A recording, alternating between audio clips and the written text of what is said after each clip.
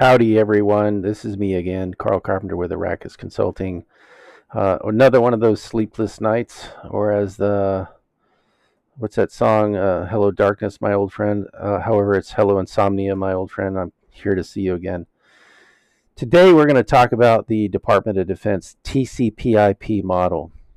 And the important thing to remember about that is if you understand the OSI model, you already know the DoD model. You just have to memorize kind of a memory trick and use a little common sense. And the memory trick is memorizing 3112.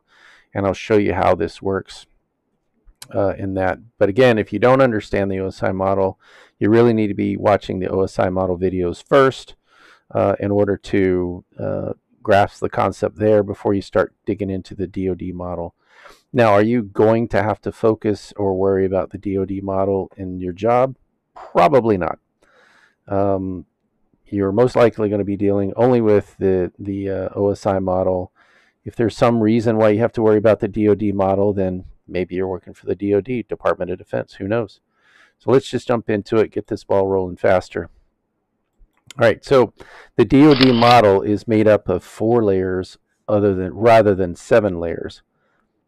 But all of those layers map to those 4 layers of the DoD model map to the 7 layers of the OSI model. So again, this is why it's important that you understand the OSI model first before you look at the DoD model. And I will just click through some stuff real fast so we can talk about how to remember it. So when I said if you can remember 3112, then here's the 3, the application layer 3. There's 3 different OSI layers, then there's 1, then there's 1, and then there's 2. All right, so 3, 1, 1, 2, starting at the, obviously the 3 is at the application layer, so just go down at the top of the stack going downwards and you'll get 3, 1, 1, 2. Now you do have to use a little bit of common sense in relation to this. So we have the network layer in the DoD model, but we also have a network layer in the OSI model. So the DoD model is viewed a little bit differently. So for example, let's start with common sense stuff. We have the application layer at the OSI model. We also have an application layer in the DoD model. So that's an easy one right there. We have IP addresses. And what does the I stand for in IP? Internet. At the network layer of the OSI model. So that's how we're going to translate internet IP addresses to the internet layer of the DoD model. Then we have network cards at the data link layer. So we're going to translate that to the network layer of the DoD model.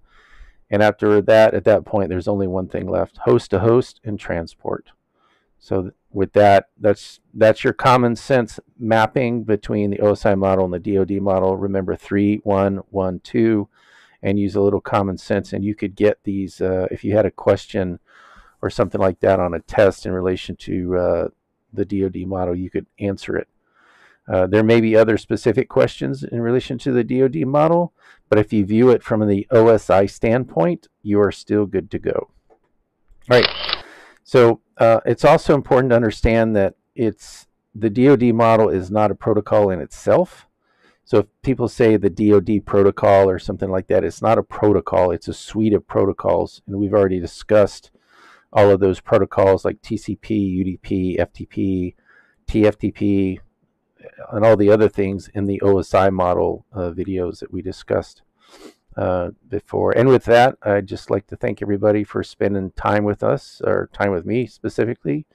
And can't sleep anyways, so if you have trouble sleeping, then maybe this will help you.